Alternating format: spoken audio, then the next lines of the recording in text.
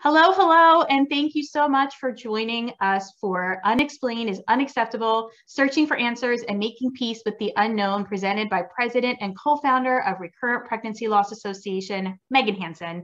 Megan is going to talk to us about navigating her diagnosis of recurrent miscarriage and her decision to start Recurrent Pregnancy Loss Association in order to find better answers and treatments for families in this community. This is an important conversation to be had for sure. So my name is Lynn Poland. I am the co-founder of Kindred Beginnings, a family building support community, offering a safe, brave space for those navigating the journey to be supported, heard, and validated. If you have any questions about our programs or how we can help better support you, please reach out to me or visit our website. So again, Megan Hanson is the president and co-founder of Recurrent Pregnancy Loss Association, RPLA. They are a nonprofit organization dedicated to eliminating recurrent pregnancy loss through the advancement of research, to providing support and resources to those affected, and to increasing awareness of the impact of miscarriage and fertility challenges on women and families. Megan's professional experience includes healthcare marketing and nonprofit management. She holds a BS in biomedical engineering from Duke University and an MBA from Kellogg School of Management. She started RPLA in 2019 after her own experience of multiple miscarriages. Megan and her husband live in Seattle, and they just recently welcomed a daughter in 2021 with the help of a gestational surrogate. You can learn more about Megan and her work by going to the RPLA website and following RPLA on social media. And you can also check out her fantastic personal blog, Misbehaving Uterus. And I love that. I laugh every time I say that. So welcome, Megan. Thank you so much for joining us today and to lead this difficult and necessary conversation. Thank you. Thank you so much, Lynn, for inviting me to talk to your membership during October, which is Infant and Pregnancy Loss Awareness Month. I very much appreciate the opportunity to share. I also want to start by just saying, as always, I'm sorry if you're watching this. I commend you if you are going through dealing with infertility or recurrent pregnancy loss. I am so sorry. And I also commend you for finding Lynn, because I think that already shows that you're sort of taking steps to manage your mental health, which I think takes such a huge hit through this process. So I appreciate you listening, and I'll go ahead and get started. That was a beautiful intro. So I can sort of breeze through some of my early slides, but just a bit about me. So it's funny, whenever I introduce myself, I live in Seattle. I've lived here for 4 years, but I'm always like, but I'm not from Seattle. I'm from Chicago. It's like, I'm still a little bit unwilling to claim the Pacific Northwest. I'm like, I'm a Midwest girl. So I'm from Chicago area. I currently live in Seattle with my husband, who has been my partner in crime through all of this experience. And as Lynn mentioned, we were blessed to welcome our daughter earlier this year with the help of an absolutely angel of a gestational carrier. So that was, I'm always happy if people have questions about that. That can be a really tough decision. So at the end of this, if anybody has questions, I'm really open with the journey, or you can email me. I can talk at length about that decision. But before we had our baby, and as we were coming off of these years of infertility and loss, we started Recurrent Pregnancy Loss Association. And Lynn shared the mission right at the front, but I'm going to hit it again. The mission is really to eliminate recurrent pregnancy loss. And we do that by trying to be an organization of families who have experienced this that's really focused on advancing science and research so that we can find better answers. Also, we provide support and resources, information, things like that. I'll talk more about our programs at the end, and work on increasing awareness in general of the impact of miscarriage and infertility on families. This presentation is actually a bit of a derivation of a presentation I gave to a group of scientists at the NIH earlier this year. Obviously, when I was talking to them, it was a different audience and a different tone of conversation. So I'll be a little bit I want to be a little bit more intimate with talking to you all who have more experience with this, but I do want to explain my journey so that you know sort of where I'm coming from and what I went through. So my husband and I started trying to build our family in 2015. We got pregnant really quickly, and we were thrilled, as I'm sure you can imagine. You know, we did all of the things that somebody does early in a pregnancy. I started taking, well, I had already been taking, but I like really started taking all the prenatal vitamins and supplements to make sure that I was going to have a healthy pregnancy. I downloaded a baby tracker app, and like every day I would open the app and look at how the baby was developing and what stage we were in and what organs might be, you know, starting to grow and things like that. I immediately, this was our first pregnancy we found out in early March. So immediately I'm starting to think about what's going to happen later this year. What are my holidays going to look like this year? What trips do I maybe need to like cancel or readjust? Like, could I attend that wedding in October? How big was I going to be at that point? Like, all of this happens immediately. And then when we got to our 8-week appointment, we found out that the pregnancy had stopped progressing, and all of that came to a complete crashing halt. And then we heard what I am sure that anybody on this call that has experienced loss, we heard very similar things that what other people hear. We heard, geez, I'm so sorry. Unfortunately, this is really common. Most likely there was something chromosomally wrong with the embryo. Best thing you can do is try again. And I list these because like all of these things are true. Unfortunately, miscarriage is very common. And most likely it is because there's something chromosomally wrong. And it is the best thing to try again. This is what's said. None of this is helpful in the moment, because in the moment you're experiencing a significant amount of trauma. Like, you don't care that this has happened to a whole bunch of other people. You care that it's happening to you. And you're not thinking about trying again. You're thinking about tending to your broken heart. So these platitudes were not really helpful. But after some months of healing, we did try again. And again, we got pregnant really quickly. We did all the same things. I re-downloaded the app, which I had deleted off my phone. I restarted thinking about all of these, but this time there was something else that happened at the same time. And that was an incredible amount of fear and anxiety, because now the presumption was not that the pregnancy would necessarily progress, but that something could go wrong. And so I was very, very anxious. Some of you may have seen there was an article that came out, I think in early 2020. It was a study that had been done in the UK, which showed that after pregnancy loss, a significant amount of women experienced PTSD, anxiety, depression.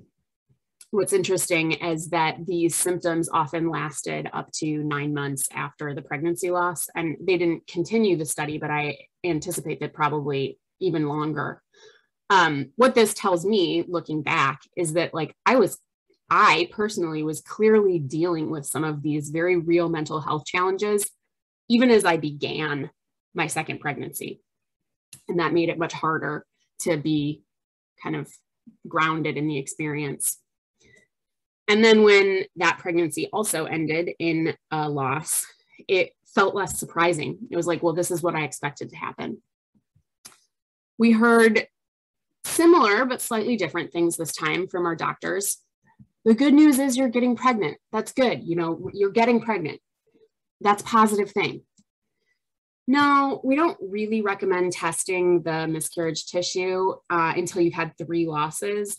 And the tests are usually inconclusive anyway, because usually this really is a chromosomal thing. Again, the best thing you can do is try again. There's probably nothing wrong. This is just bad luck. Unfortunately, you got 2 bad rolls of the dice. So pretty dismissive about there being anything that needed to be lifting up the hood and looking deeper at what might be going on. But we listened to our doctors and we tried again for a year. And this time we did not get pregnant. So after a year of trying and failing to achieve a pregnancy, we enlisted the help of some specialists. And so I like to call this next phase the phase of needles, pills, and surgery. I had not, the big guns had not been brought out yet. I hadn't started the IVF process, but this was like sort of the phase of medication. So I was taking all the pills. I mean, I mean, I could list them. I'm sure you all know, you know, you're taking more pills than your 90-year-old grandma. You're sticking yourself in your stomach multiple times a day. This is not a picture of my own medications, but this is a picture of my abdomen, because the Lovenox, or the heparin shots that I was taking, left these like glorious bruises all over my belly. And as I'm sure some of you are aware, it just makes you feel like a bit broken every time you take a shower and look in the mirror. We got pregnant 2 more times with these medications, and we lost both of those pregnancies. And what I have tried to kind of show with this weird pink roller coaster is that my level of excitement, which with each pregnancy, decreased over time. There was less and less excitement and sort of more and more sadness when the same thing kept happening over and over again. Around this time, we moved from Chicago to Seattle. And so we enlisted the help of a new fertility specialist, and she suggested that we try IVF. Her thought at that point, which is, I think, the situation that some of us get to when we've had multiple losses, is, well, you know, you didn't actually test any of your prior pregnancies. Maybe you just have really poor egg quality, or there's something going on with sperm. Let's do IVF. Let's genetically test the embryos. Let's make sure that we're implanting perfect embryos. We know you can get pregnant. Maybe this will fix the problem. So we did that. We went through the IVF process. We got pregnant 2 more times. We were a little more excited because we're like, yes, we're doing something. We know that these are going to be great little embryos. Again, like I said, pregnant with both transfers and lost both those. And after our 6th loss, we just couldn't keep riding this ride ourselves. It was just too much. And so in 2019, after that 6th miscarriage, we stopped trying and started pursuing gestational surrogacy. So I've sort of talked a little bit about what this felt like, but I will talk a little bit more in detail, because if some of you are in the same space that I am, I want to hold that for, you know, what you might be experiencing as well. I felt an incredible amount of loneliness. There was nobody else in my, I had not found a community like Lynn has created. I was not going to support groups. There was nobody in my circle of friends that had gone through this experience of recurrent loss. And so I just felt completely alone. Moreover, my husband was dealing with his grief differently than I was. And that also made us feel disconnected and even more isolated from one another, because we were sharing this experience of grief together, but having that experience very differently. I was totally frustrated. The reality is that 50% of recurrent miscarriage cases are medically unexplained, which means, like, you know, we had tried we tried some experimental procedures. We tried some very vetted procedures. Nothing worked. I remember talking to my doctor and saying, hey, if we try again, is there anything that we might do differently to try to expect a different outcome? And she said, I mean, I applaud her for saying this, but she was like, you know, I don't think so. You can certainly try again. I certainly believe that your body is capable of doing this, but I think what's going on with you, we just don't have the science to explain why this is happening. That's really frustrating. I felt completely broken. As I think any person that has gone through an experience of recurrent loss or infertility, it's like, you know, when we're little girls, we're like, this is what our body's supposed to do. We're supposed to be able to, like, get pregnant and be moms. And when your body can't do that, there is a sense that, like, that there's like this personal failing, that your body is not doing what it was created to do. It felt very broken. And it's exhausting. I read some statistics that the, like, sort of trough in the infertility kind of spectrum happens around 2 to 4 years in. That I think that people just in general can, like, continue to work or like continue to like pick themselves up and get excited and motivated to keep trying for a period of about 2 years. And then if you keep going, it's like our minds just can't stay engaged that long. And it's exhausting. And the last one is afraid. As many of you know, right, your vision for your family is sort of part of your core value system. You know, I had a really hard time and worked really hard, like in conversation with my husband, to think about, well, what would life maybe look like if this doesn't work out for us? How would we maybe envision a whole and complete future without children in it? Because we were really afraid that we would never have that experience. And that is a really hard place to be. I think, and I just want to say that, like, it is hard, and you should honor the challenge of going through that process with your partner as you think about what might your family look like. I say all that, and then that brings me into starting the organization, because I don't think it had to be that way. When I look back over this journey, one of my board members hates the word journey. I use it maybe because I don't have another word that's better. But journey kind of indicates a start and a stop. And I don't know that that's how I would characterize this. But when I look back over this roller coaster, maybe, I really believe that it could have looked different. So I could have had a full RPL workup after my second loss. My doctors could have said, hey, you know, we don't need to wait till 3. Let's go ahead and see what else is happening that may be contributing to this. And I might have avoided an entire year of trying to get pregnant and not being able to achieve pregnancy. There could have been improved diagnostics. You know, I had a lot of tests that came back where it's like, I didn't meet the threshold. I was sort of in a gray area. If there were improved diagnostics to maybe say clearly what was happening in my body, I might have been able to really decrease the burden of treatment and not have to take so many medications empirically. Like, well, we don't really know if this is happening, but why don't you just take this progesterone anyway? Why don't you just take this metformin anyway? Why don't you just take this aspirin anyway? And I think that mentally having fewer medications that you're ingesting, like, makes you feel a little bit healthier. I could have had any of my prior 4 pregnancies tested to see if chromosomal issues was really a problem for me. And had that been done, I might have avoided the cost, the physical burden, and the mental burden of going through IVF. Because as many of you know, that is an intense process that shouldn't happen unless it really needs to happen. And the other thing I will say is that I could have been offered by my care teams like better grief support throughout this entire thing, because I was very, very low, you know, and people would ask, but not really pry. It was never really encouraged to take advantage of a lot of, you know, I proactively sought out like personal therapy, and that was really helpful. And I'm a huge proponent of therapy, but that came from me and not my care providers. And I think that, you know, care providers in general could have done a much better job, like asking the questions and digging into my mental health throughout this process.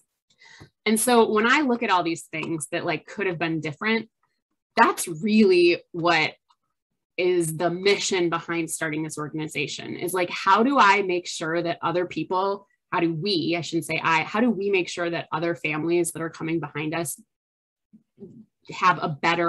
don't have to ride this same ride, have a little bit of an easier time starting their family. And so I always say, Megan, like, we're turning our pain into purpose. Yes. Exactly. Right? Like we experienced it. We don't want any other person to have to experience it alone. Right. There's something so amazing and special about a sense of community and resources and support. Yes. Yes. I totally agree. And so this is sort of my last slide before I open it up to questions. And I welcome any type of questions. Like I've very much been open book and share my opinions about all of this pretty freely. So anything is on the table. But what the organization is currently doing, so actually was just announced last week. We have a formal partnership with ASRM, which is the American Society for Reproductive Medicine, to fund an annual research award for doctors or scientists that are specifically looking at causes or treatments for recurrent miscarriage. And so that's going to be run through the ASRM Research Institute, but it's like a co-branded RPLA ASRM Recurrent Pregnancy Loss Research Award. So that's huge because it will allow it will allow doctors essentially to pilot test these like hypotheses that they might have that they might not have funding available to investigate, and hopefully get more people interested in trying to answer some of these questions. It's so awesome. I saw that. Congratulations. That's amazing. Amazing. Very excited about it. Huge. Yes. In target December, we will be launching a patient registry, maybe sooner if I can find some more time on my end, but we'll be starting a patient registry. A patient registry is basically just a big database. So individuals such as myself will be able to sign up. This is fully HIPAA compliant. GD, the Global Privacy Protection, it's compliant. We as RPLA never know who's in the registry or who's not. I never see anybody's information, but people that have experienced recurrent loss can go in and answer a series of surveys. And then that data is available to try to analyze and find what might be happening to subgroups of people, because recurrent pregnancy loss is a really heterogeneous. We're like a bowl of fruit, right? Each one of us looks a little different. And because it's relatively rare, it can be hard to figure out, well, what's going on with all the apples and like what's going on with all the oranges. And a registry can help facilitate some of those things. We run a monthly peer-to-peer support program. So not quite as elegant as the support groups that Lynn runs as a professional coach, but it is a peer-to-peer support group for people that have had this experience of recurrent miscarriage and are really looking for others that share that particular experience. We try to sit down with pregnancy loss experts to kind of dig into some of the unanswered questions around care. Those live on our Facebook page and Instagram page.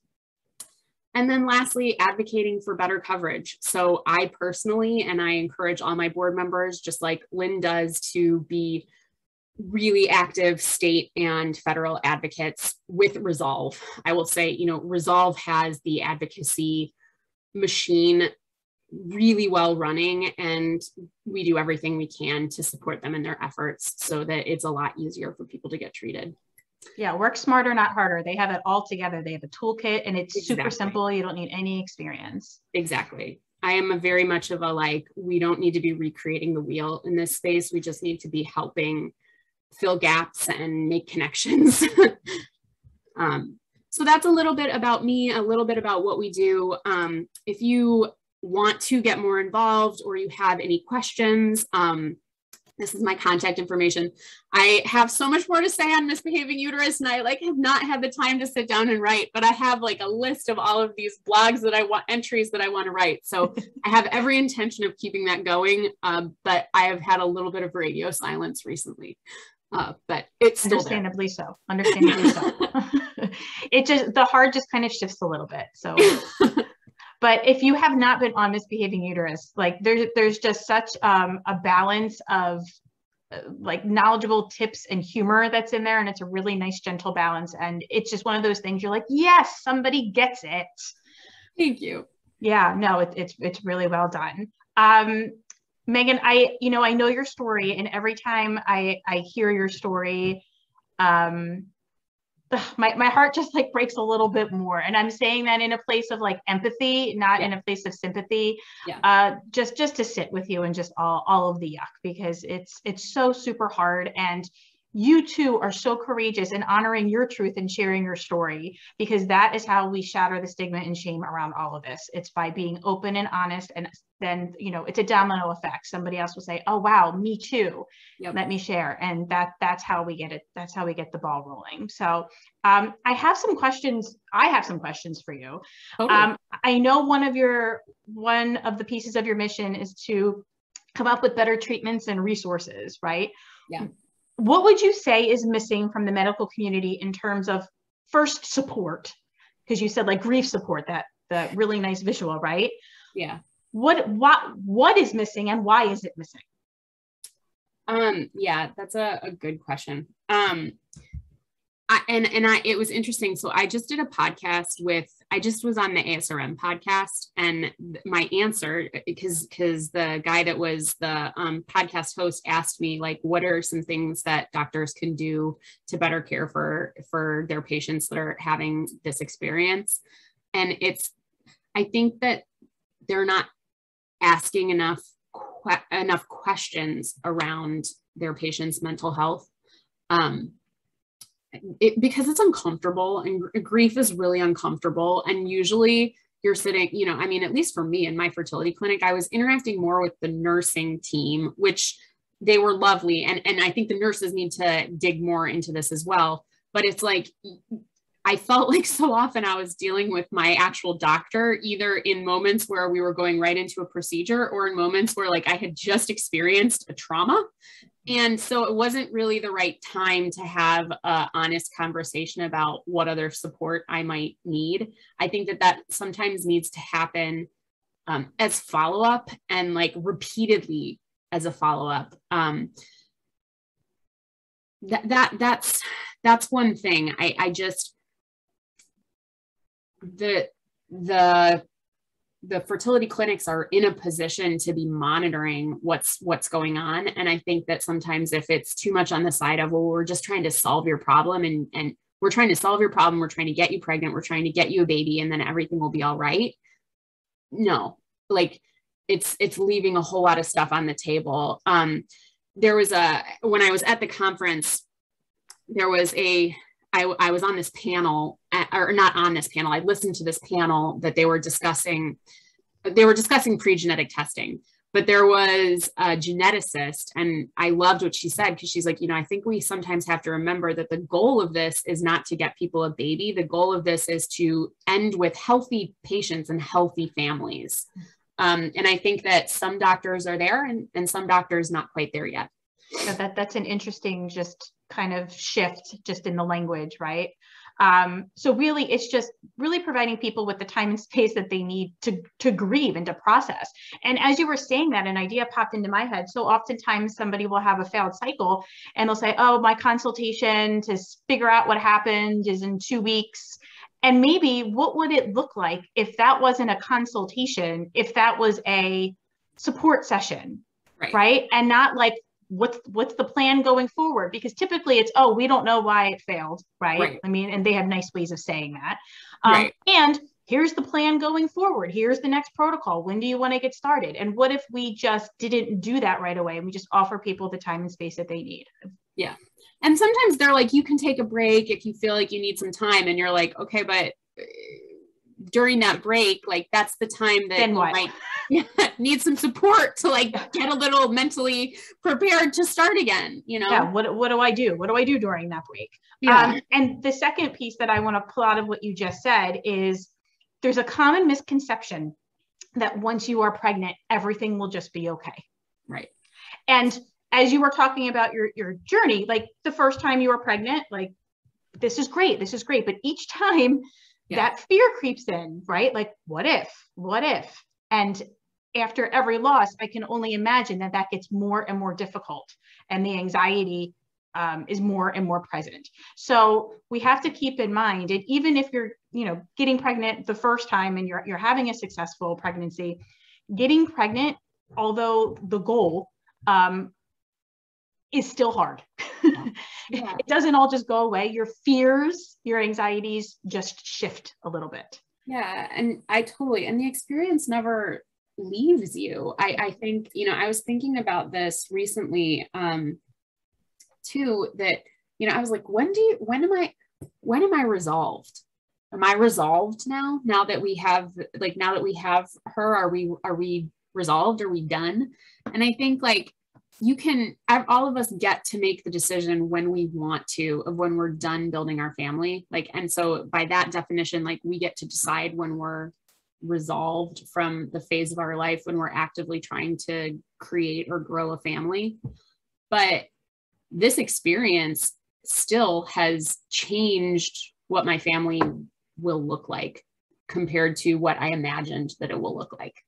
And so that change is going to continue on. Like this isn't, I'm in a different phase, but it's not like all this has disappeared. It doesn't negate your journey. It doesn't negate what happened. It doesn't ever go away because it's a trauma. Right. Yeah. Because all of it's a trauma.